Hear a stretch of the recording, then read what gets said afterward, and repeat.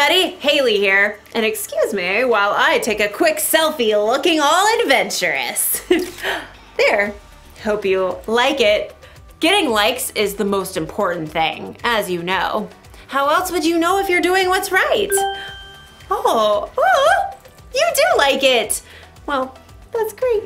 That's so sweet. Anyway, today we're learning about wisdom. I know, right? I like wisdom too. Wisdom is finding out what you should do and doing it.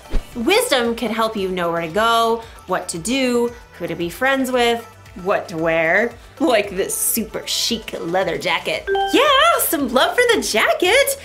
And how about this hat? Am I right? Oh, the hat's no good, huh? Well, this is my favorite hat. Well, the phone knows what's best, I suppose. How about this one? Oh, good. This one's better. I'm always afraid this hat makes my head look too small. This girl I know, Iris, says I have a small head, but I guess I'll forgive her. Anyway, what? You don't think I should forgive her? Well, what should I do? Get revenge? You like revenge? Well, are you sure? I don't think revenge is very wise. I thought you were smart, phone. I need to rethink this whole relying on likes thing. And as we'll learn in today's story, there's a whole lot we need to rethink. Oh, be quiet. Back in a minute. The Bible. It's 66 books of history, stories, letters, and poetry that fit together to form God's one big story. The epic adventure of how He created us and loves us so much that He made a way to rescue us. As we travel through the Bible, from Genesis to Revelation, we discover people who met God and found their lives changed forever. Now, for an amazing story, inspired by the book of Romans. Chapter 12, verse 2. If there was ever a man who thought he knew how to think the best thoughts, it was Paul. As a Jewish religious leader, Paul knew all the 613 Jewish laws inside and out. He was convinced he knew the exact right way to live.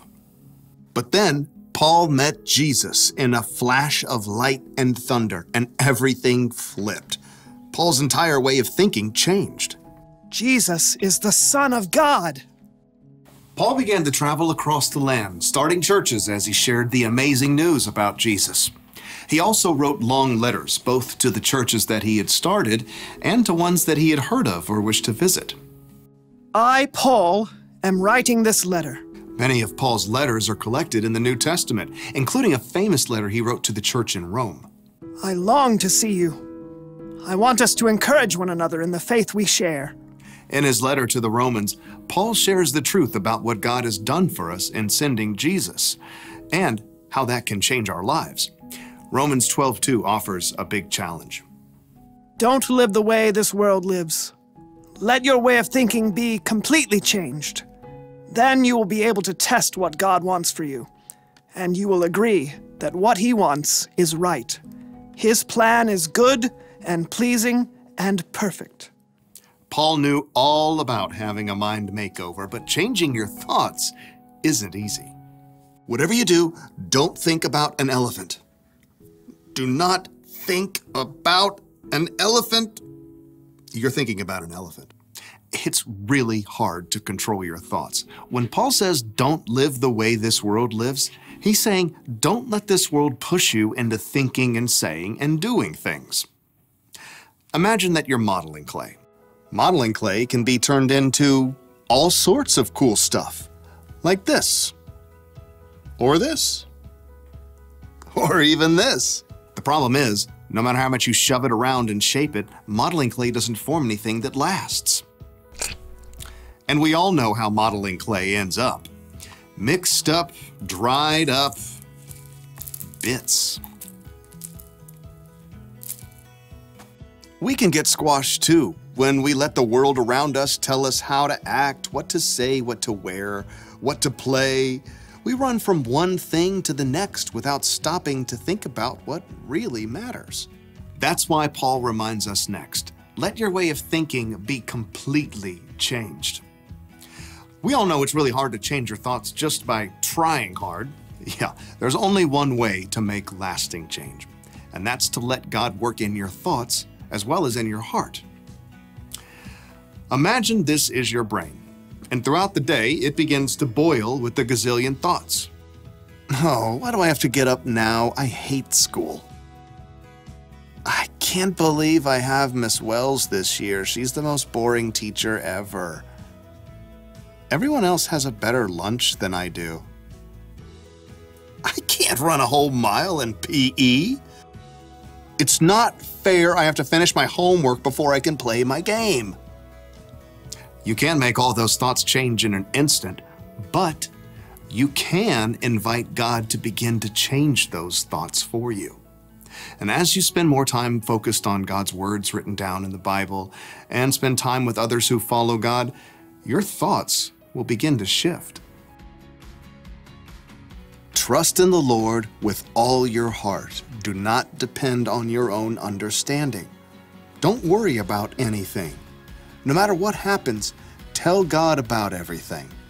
God's peace will watch over your hearts and your minds.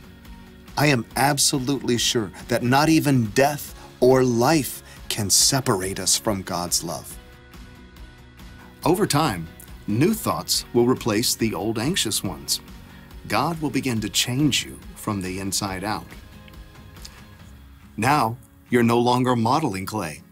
Instead of being pushed around from the outside, you have a brand new way of thinking. Paul writes, Then you will be able to test what God wants for you, and you will agree that what He wants is right. His plan is good and pleasing and perfect. When something difficult happens, you can stand strong and ask God to show you what to do and what to say. And the more you invite God to change what's happening in your head, the more you grow day by day in wisdom.